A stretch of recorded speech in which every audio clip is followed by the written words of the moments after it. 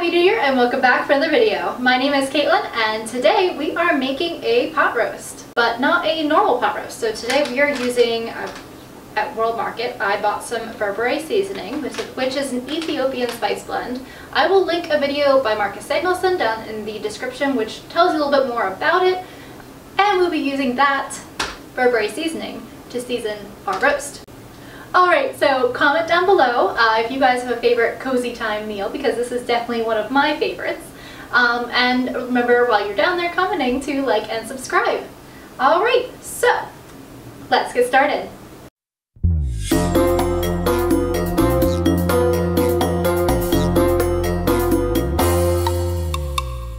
Alright, so in front of me I have 2 pounds of top brown roast, or about 2 pounds.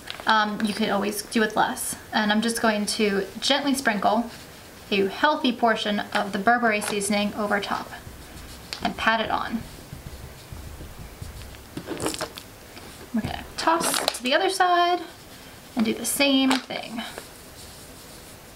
And then we're going to use what's left on our cutting board to go around the edges.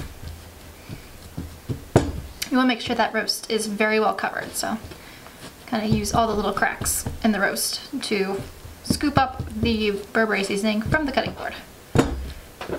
And this is about what it should look like when it's done. And yes, your hands will get totally messy doing this. So the next thing I'm going to do is, in an empty crock pot, I'm going to put 2 potatoes that I have diced into 8s or cut into 8s. And then after that you're going to want to add, I put like 6 or 7 carrots in there. I really forget how many at this point, but then I just cut them in half. I peeled them and cut them in half. And that's going to be the vegetables and the starch, so that way your roast can sit on them. They will cook a little faster on the bottom where the heat is, and your roast will slowly cook on the top. So our next step is to put the roast on. We're going to lower him down there. There we go, and he fits in great. And then after that we can take, I have a medium onion that I've just diced, and I'm just going to layer that on top. And I also have 2 cloves of garlic that I just cut in half, so that way they can kind of sit on there as well. After everything's in, you also want to give it a good twist with some sea salt. Everything needs a little salt and a little bit of black pepper as well. And there we go. Now this gets plugged in, set on high, and in about 3.5 hours, we can check it.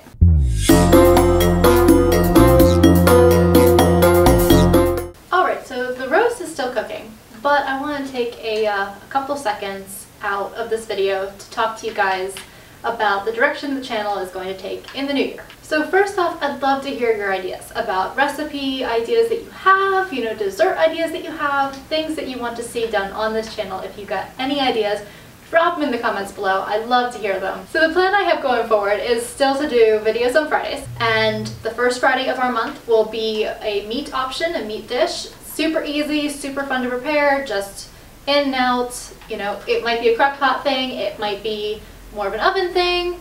So the second Friday of every month, I'd love to do a vegetarian or a vegan dish. Once again, I can't have dairy, so anything that has cheese I have to sub out, or butter or dairy products already have to sub out. So we end up doing a couple of vegan dishes a week at this point, whether intentionally or unintentionally. So I'd love to start really diving into that, and we want to be a little bit healthier in the new year, so that's kind of the direction I'd like this channel to go, is a meat on the first Friday, a vegetarian or vegan on the second Friday, and then I would love to get out of the kitchen every now and then. So as I was just talking about, health is a big thing with all the cookies we've been eating. The third Friday, I'm going to be doing a healthy snack, but I'm going to be switching it up. Because I live in the Pacific Northwest, we have so many awesome hiking opportunities and trails around here. And I would love to get out of the kitchen and show you guys around the area a little bit. I know I haven't really had enough time to explore as much as I'd like, and this is a good way to kind of bridge the gap between both worlds. I will still have a recipe included in every video, but it will be a little bit of a trail hike, break, recipe, healthy snack option. I'll eat the healthy snack option, and then we'll continue, and you get to see the awesome payout view that I will be hiking up for. So week 4, or Friday number 4 of the month, I am going to be doing a dessert option. We've been having so many desserts lately, I decided to cut it back down to just one week a month.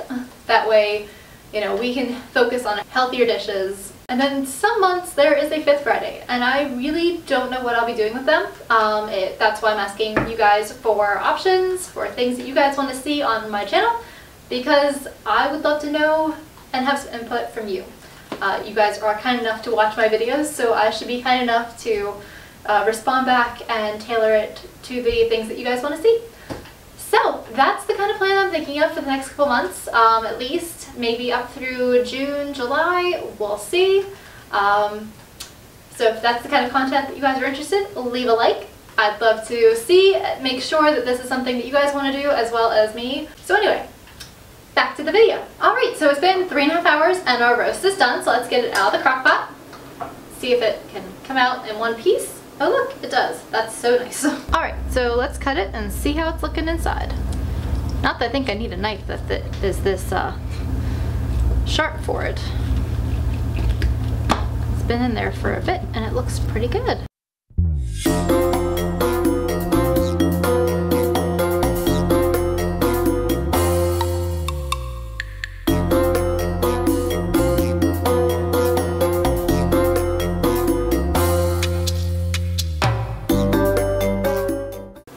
So here it is, and let's take a taste. Looks really good. So it's got a little bit of a hint of spice. So it does have a bit of spiciness when it hits your tongue, but because it's just on the outside of the roast, it really doesn't affect, you know, long term. So that spiciness doesn't really sit on the back of your throat that much. It's a nice change up from a traditional roast that you may be used to, without being, you know, a super crazy recipe. It's a very affordable, very, you know, reasonable and easy to find spice blend that can really take a traditional English roast and elevate it so much higher. So I really hope you enjoyed this recipe today. I look forward to presenting more. We're doing a vegan recipe or vegetarian recipe next week, and I look forward to seeing you then. Bye!